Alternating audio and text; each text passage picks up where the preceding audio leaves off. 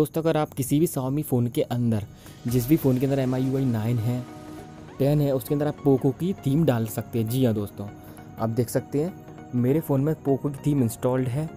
ये वॉलपेपर भी पोको की थीम है और आप मेरी क्लॉक देख सकते हो तो क्लॉक भी चेंज्ड है।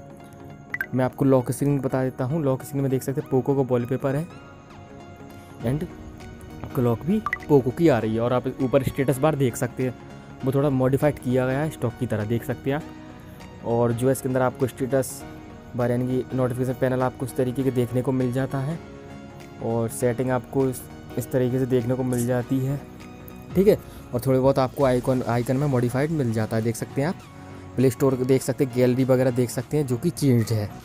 अब दोस्तों ये थीम थर्ड पार्टी थीम है, ये थीम सेंटर में थीम नहीं आई है, तो इसको कैसे आपको इंस्टॉल कर लेना है। MIUI 10 का मेथड अलग है और MIUI 9 का अलग है तो दोस्तों, ठीक है।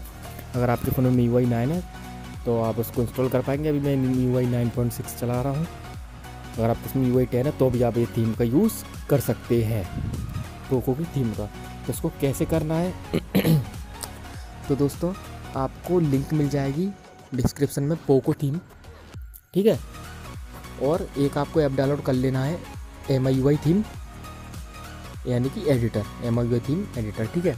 इसकी भी लिंक आपको मिल जाएगी डिस्क्रिप्शन में। तो आप सबसे पहले थीम डाउनलोड कीजिए, थीम डाउनलोड करने के बाद ऐप डाउनलोड कीजिए, डिस्क्रिप्शन में लिंक है उस, ठीक है। इस तरीके से ऐप जो है इंस्टॉल हो जाए तो सिंपली आपको क्या करना है, इसको ओपन कर लेना है डायरेक्टली और आप अपना नेट ओपन रखिएगा, ठीक है।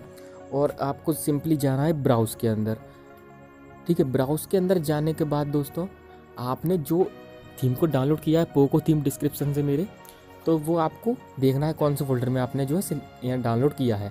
तो देख सकते हैं डाउनलोड में जाने के बाद आपके पास आ जाएगा किसी भी मतलब जो भी फोल्डर में आप डाउनलोड करना चाहें, सिंपली पोको MTZ पे आपको क्लिक करना है, ओके पे प्रेस करना है, स्टार्ट पे प्रेस करना है, ठीक है। और फिर आपको जाना है नेक्स्ट पे। तो यहाँ से सिंपली आपको करना है नेक्स्ट पे क्लिक कर देना है। नेक्स्ट पे क्लिक करने के बाद आप इसका थीम नेम चेंज करना था तो वो भी कर सकते हैं, नहीं तो आप डिफ़ॉल्ट रहने देते हैं, ठीक है। आपको क्या करना है, फिनिश पे क्लिक कर देना है। और फिनिश पे क्लिक करने के बाद जो है आपके पास एक जो मैसेज शो होगा इंस्टॉल का, सिंपली आपको करना है थीम इंस्टॉल कर लेना है। यहाँ से आप देखिए इस तरीके से आपकी पोको थीम जो है सक्सेसफुली इंस्टॉल हो जाएगी MIUI 9 में। यहाँ से आप देख सकते हैं, ठीक है। ये हो चुकी है थीम, जैसे मैं होम प्रेस करता हूँ मेरी जो है थीम सक्सेसफुली इंस्टॉल्ड हो चुकी है। तो दोस्तों न्यू थीम अभी आपके सामने इंस्टॉल करिए, दोबारा से जो है इस तरीके से आपको थीम मिल जाएगी, ठीक है। लॉन्चर भी आपको डिस्क्रिप्शन में दे दूंगा ये वाली पोको की। अगर आपने वीडियो देख ली होगी तो पोको की आप इंस्टॉल कर लीजिए लॉन्चर। और पूरा देख सकते हैं वॉलपेपर वगैरह सारे डिफ़ॉल्ट आपको मिल जाते हैं, आपको अलग से वॉलपेपर सेलेक्ट करने की, सेव करने की कोई ज़रूरत नहीं है। लॉक स्क्रीन में आपको वही वॉलपेपर मिलता है पोको का, होम स्क्रीन में पोको को वॉलपेपर मिलता है, क्लॉक भी आपको देख सकते हैं पोको की मिल जाती है लेटेस्ट वाली।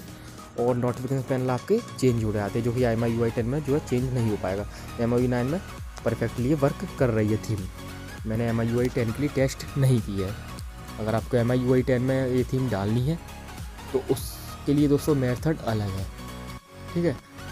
सिंपली जो है आप इसको कर सकते हैं इस तरीके से MIUI 9 के अंदर पोको की थीम को। अगर आपकी वीडियो अच्छी लगा हो तो प्लीज़ दोस्तों वीडियो को लाइक कीजिए, दोस्तों के साथ शेयर कीजिए। अगर आपने अभी तक चैनल को सब्सक्राइब नहीं किया दोस्तों, आप क्या कर रहे हो, चैनल तो सब्सक्राइब कर लो, तभी तो आपको वीडियो मिलेगी तुरंत। तब तक के लिए